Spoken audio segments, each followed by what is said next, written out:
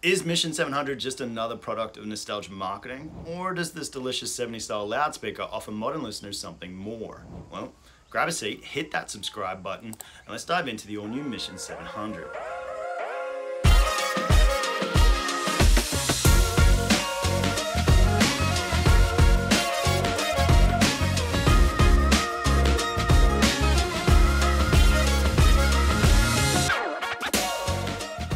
Heritage hi-fi has been a bit of a buzzword for the better part of the last half decade, and with pretty good reason. Off the back of vinyl's meteoric return to popularity, audio manufacturers began to notice the general public's predilection for a certain classic aesthetic. Anything with a walnut finish has flown off the shelves. Jog dials, brushed aluminum, and VU meters have all become more sought after features. And if it looks like a 50-year-old piece you'd found in your father's garage, well, all the better. This phenomena is known as nostalgia marketing, and the psychology behind it is pretty big business. But if you're Peter Como, the loudspeaker designer of these here Mission 700s, a reimagining of the original Mission 700 from the 60s, psychology be damned, man. This is just good engineering. The 700 footprint is big compared to more contemporary bookshelf loudspeakers. At 260 by 292 by 510 millimeters, 700 dwarfs even the largest of Mission's QX Mark II or LX Mark II bookshelf models. Make no mistake, this is a big bookie. But big is kind of the point, according to Peter Como. Larger speakers with greater baffle width not only afford larger speaker drivers, they also avoid issues with baffle step. According to Como, baffle step at the typical 800 Hz area for modern speakers is sonically responsible for a thinning of body in vocalist and stringed instruments, together with an increase in nasality or honk. Now, designers can fix this to some degree at the crossover, but the resulting effect decreases speaker sensitivity, meaning that you'll need greater amplification power, and it increases coloration, which is no bueno. So it makes sense that models like the Wharfedale Linton and Mission Zone award-winning 770 are receiving such high praise from reviewers and listeners alike. There really is something distinctly special about classic big box loudspeakers. The 700's driver configuration is where things get super interesting. It's an inverted driver design, meaning the tweeter is positioned below the mid-bass woofer. The original 700 was the first Mission to receive this design treatment, and such was its success that the design has been incorporated into every Mission loudspeaker ever since. Now, the benefit of inverted driver geometry is improved time alignment. By positioning the treble unit below the woofer, the signal paths are equalized so that the sound waves meet in time at the listener's ear. 700 features a 28mm or 1 1/4 inch microfiber dome tweeter and a 165mm or 6.5 inch mineral loaded polypropylene mid-bass woofer. The mineral loaded polypropylene composite is borrowed from Mission's award-winning 770 model and improves the cone's stiffness, resulting in tighter, faster bass response down to a whopping 38 Hz. Both drive units have been entirely redesigned from the ground up to take into account modern power handling and dynamic requirements, with features like damped rear chambers, die-cast chassis, and low damping surrounds. Below the treble driver is a big front reflex port, much bigger than the original 700s. Speaker porting is a benefit for a couple of reasons. First, it aids loudspeaker efficiency, which is to say that it reduces the number of amplification watts required to achieve optimal speaker performance. A consequence of the cone membrane moving back and forth at rapid speed is obviously air pressure projected out into the room in the form of our music. But did you know that the same movement is actually projecting air pressure back within the speaker cabinet as well? And as that pressure builds and builds, it makes moving the membrane back and forth much more difficult, placing greater pressure on the amplifier to drive it. Ports help to vent the internal air pressure, allowing speaker drivers to move back and forth with greater ease, in turn reducing the load on the amplifier driving it. The net result of this is the reduced amplification power necessary to achieve optimal speaker performance. And with a recommended amplification range of just 25 to 150 watts per channel, it's quite evident that the 700s are super efficient and need very little grunt to get them going.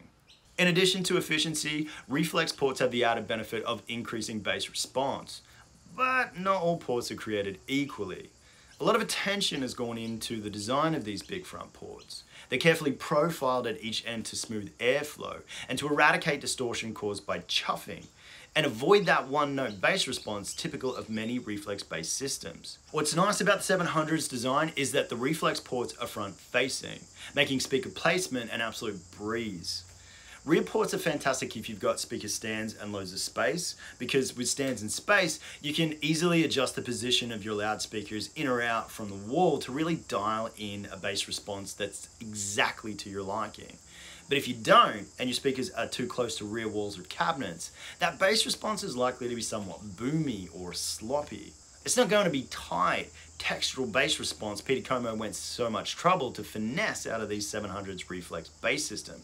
And it's a reflex system that is thankfully, at least in my space, front facing. Now with all that low end rumble, it's imperative to a speaker's performance that the designers do all they can to reduce cabinet vibration. Cabinet vibrations color the musical performance, giving you a poor interpretation rather than an honest replication of the original music piece. And thanks to clever internal damping, bracing, and cabinet wall construction, the Mission cabinets are quiet as a mouse. Under these beautiful true timber veneers, available in both black oak and the walnut that you see here, is a sandwich construction layer of varying composite timbers bonded by a layer of damping glue. Now, this composite radically improves the cabinet wall rigidity, reducing cabinet vibration, which allows the drivers to shine. And the finish is top notch. The walnut itself is almost exactly that of Wharfedale's Linton Denton and Leek's Stereo 130 and 230 integrated amplifiers. So if you're looking to pair the Mission 700 with electronics that are equally old school, a walnut wrapped Leek Stereo amplifier is definitely going to be the perfect choice. The 700's baffle, like their bigger 770 brother, comes in this killer white laminate finish with Mission's logo just below the flared front port. Now, I'll be honest, in earlier images of it, I wasn't entirely sold on either the logo or the white front baffle, but in the flesh, I absolutely adore this. And in contrast to the black baffles of both the Linton and Denton, which I also love, I have to say, to me at least, the Mission's white front baffle kind of makes them look really boring. The 700 just pops. The white front baffle grabs everybody's attention, making them a key furniture piece in any listening space. I'm a big fan of this look, and many reviewers like Andrew Robinson and Darko Audio have equally been big fans, but it is polarizing, let's be honest. So if it's not quite to your partner's liking, they do come with a really slick set of magnetic grills that pop on and off with ease, subduing that look to something more like the Linton or Denton. The grills are beautiful. That magnetic fit is really a nice touch, and it makes changing up the look of the 700 super easy. And as a consequence, I've found myself bouncing between both looks more often than I first thought that I would. With such a wide range of heritage speakers now available, it can be hard to decide on the right one for you. And this is where the Mission 700 makes a lot of sense to me. While the Wharfedale Linton is similar in price to the 700 and arguably the best value for money heritage loudspeaker on the market right now, it is big, like really big. In this space, which is a 3.5 by 5 meter room, they not only swallowed up a lot of physical real estate, they also didn't have the leg room to really shine. Now don't get me wrong, the Linton still sounded incredible here, truly incredible, but they really come to life in spaces that are much bigger than my own. Linton is a big loudspeaker, and big loudspeakers like their breathing space. On the flip side, the Dentons weren't exactly the perfect fit either. The hi-fi unit behind me does preference smaller bookshelf loudspeakers, and the Dentons are among some of the best I've played with within the setup so far. But having experienced both the Linton and the Mission 770 in this room, I kind of felt like I was missing presence, a sense of scale when it came to the Dentons. While a subwoofer will no doubt fill in the frequency range gap, it's still not going to give me the same presence of a big box loudspeaker. So there's a bit of a Goldilocks moment in that the Lintons were a little too big and the Dentons were just a touch too small. But the 700s I've found, to me at least, are just right. Not too big that it overpowers the available real estate or the restraints of the listening space, but not so small either that I felt like I was missing presence.